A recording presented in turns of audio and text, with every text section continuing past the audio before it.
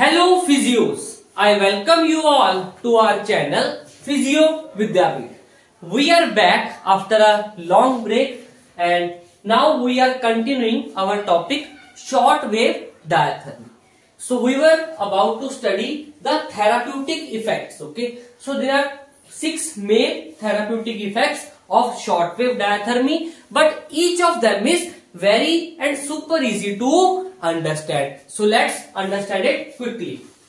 So first effect is effect on inflammation, that how the short wave diathermy is used therapeutically in various inflammation. Now let us first of all see which inflammation I am talking about, such as rheumatoid arthritis and any kind of tendinitis, capsulitis or pelvic inflammatory disease. Okay, so which are mostly related to the hip joint. Okay, hip joint I am writing HJ.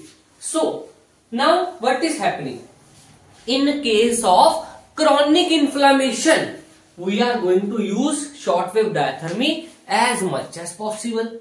Why? Because in chronic conditions, if we are using the short wave diathermy, definitely it will give us some deep heating effects, that is the thermal effect. And as you all know, whenever there will be increase in temperature, there will be vasodilatation. Vasodilatation will occur, so more amount of blood will reach toward the inflammatory part. Is it useful for us? Definitely it is useful for us. Why? Because the vasodilatation is directing more blood toward the inflammatory side. Yes.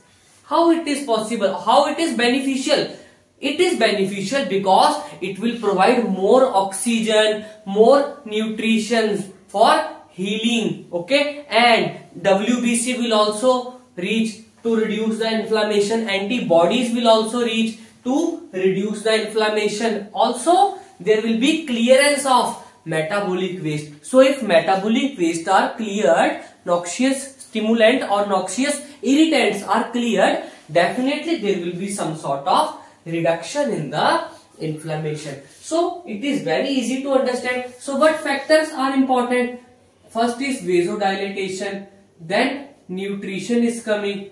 Okay, nutrition is coming, WBC is coming. Okay, antibodies, ABS are coming, which are reducing the inflammation, and this whole thing is going to repeat n number of time in all these therapeutic effects. Similarly in bacterial infection.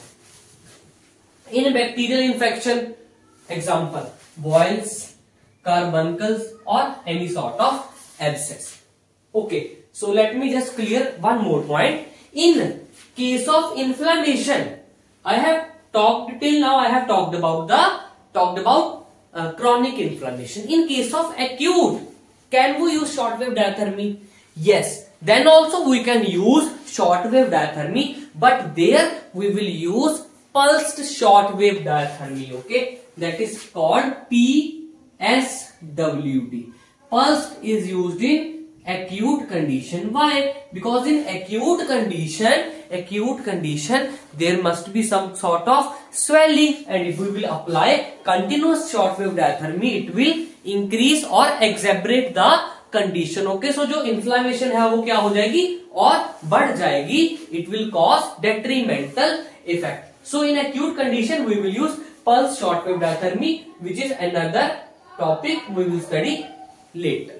Okay. Now coming back to the bacterial infection. In bacterial infection, do you think that there is we can say something more beneficial from our body blood? Yes, body blood is very important. So whenever we will use short wave diathermy, it will cause heating, that is the deep heating, which will cause vasodilatation. Vasodilatation, what it will do? It will increase the blood flow, that is I am writing BF, blood flow will increase, which will increase the concentration of WBC and antibodies, which will fight with the bacteria and kill the bacteria. Hence bacterial infection is cured or the symptoms are reduced. So I have already said that all these things are going to repeat. Similarly in traumatic condition, if the trauma is acute, then we will use pulse SWD. But if the trauma is very, we can say in the chronic condition, okay, like example I am saying recent ankle injury, okay, or meniscal injury in knee, or post-traumatic stiffness, okay. So in post-traumatic stiffness, what is the main thing which we want to reduce? Definitely it is the stiffness, and stiffness will come over time, okay. Over time stiffness will come to increase. So definitely here we will use continuous shortwave diatherapy. But in case of recent ankle injury, when the symptoms are acute, okay, or the inflammation is acute, then we will use the pulse one, okay. But if the ankle injury is again chronic, ankle is very stiff, then we will use the continuous shortwave diathermy, which we are studying. So this is about traumatic condition. Fourth is improve healing, and you all know how healing will increase, okay. So shortwave diathermy cause heating, heating cause vasodilatation, vasodilatation increase blood flow will be increased, definitely the nutrition oxygen supply will increase, and healing will be improved. Next is relief of pain, okay. It is the effect of heating, which we have studied already. Effect of heating. What effect? It will block PGT. It will block PGT. What is this PGT? Pain gate theory, or it will close the pain gate and reduce the pain, any kind of pain, low back pain or myofascial pain. And most important, and we can say important to understand point is induction of muscle relaxation. Whenever we want to relax a muscle, we will give shortwave diathermy, and when the temperature will rise up to 42 degrees Celsius, up to 42 degrees Celsius, there will be two things. First, I am underlining muscle spindle. Second, I am underlining this GTO. Muscle spindle negative, GTO positive. What does this mean?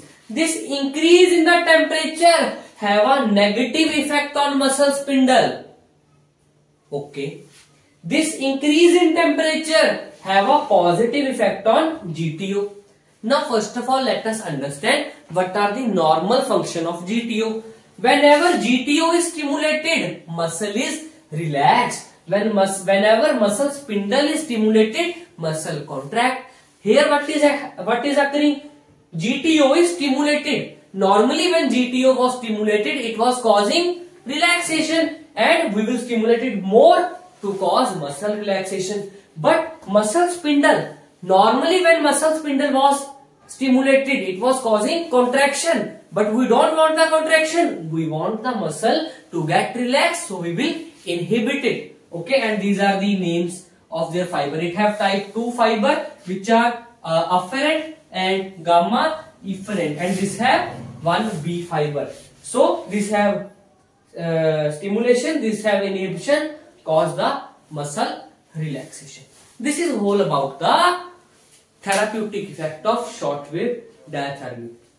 Very easy, you can write n number of pages in regarding to this. You can draw various diagrams and flowcharts representing the whole theory. Okay, so in our next lecture we will study about methods of shortwave diathermy application. Till then, you keep on studying. Thank you to one and all.